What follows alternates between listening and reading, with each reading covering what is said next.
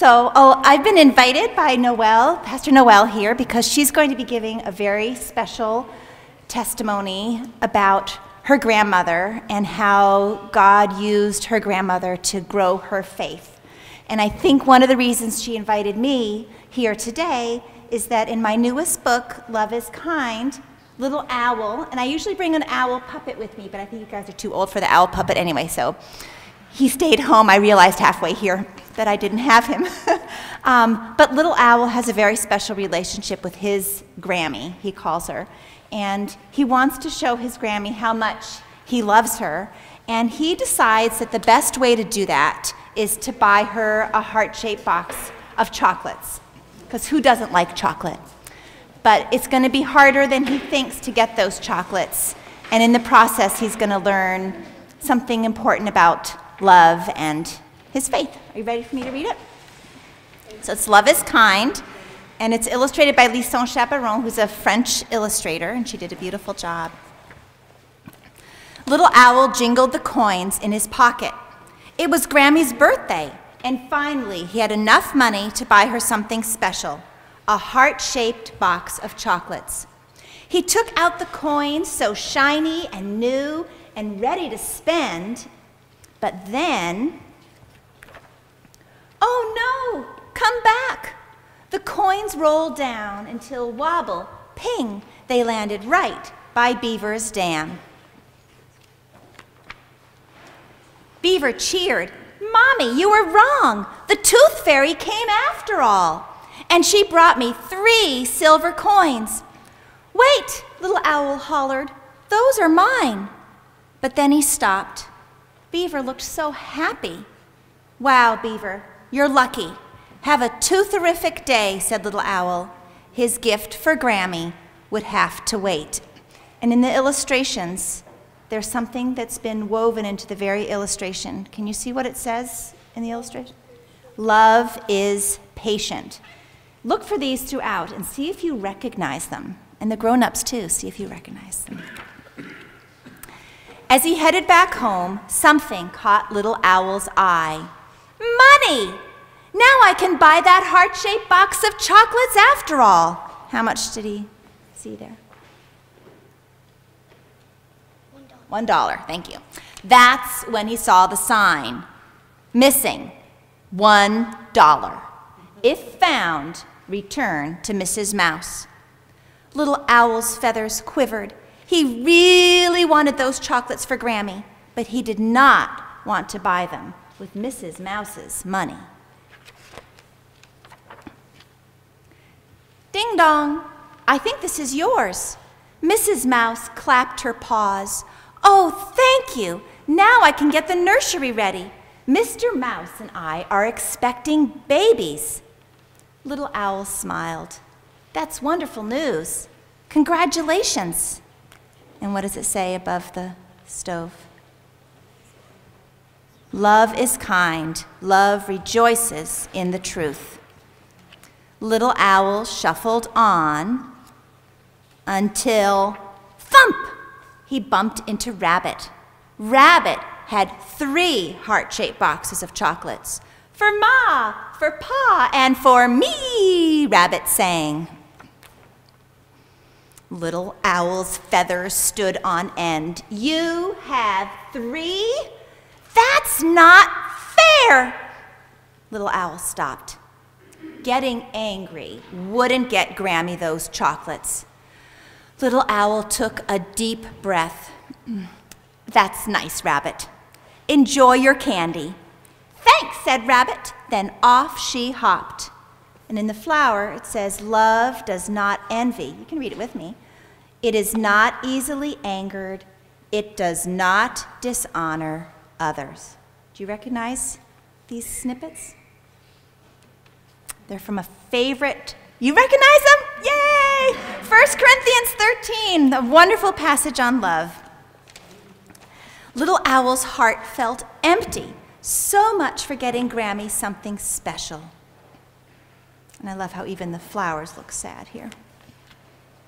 Rabbit hopped back. Then Rabbit hopped back and handed little owl a coupon. So you can get some too. good for 1 box of Chipmunk's famous chocolates. Owl flipped. I'm getting Grammy chocolates. I'm getting Grammy chocolates. And he danced through the meadow all the way to Chipmunk's chocolate shop. And we read together what it says in the rainbow. Love is not self-seeking. It always hopes. But, that's never good when a sentence begins with but. But, just as he rounded the corner, he spotted Chipmunk holding a sign that said, closed. Little Owl gasped. Are you closing for the day? Sure am, Chipmunk chattered. I need to make more chocolates for the morning. Little Owl gulped. I understand. Have a good night. Little Owl had nothing to give Grammy for her birthday. Nothing but a crinkled coupon, and then whoosh, the wind snatched even that away.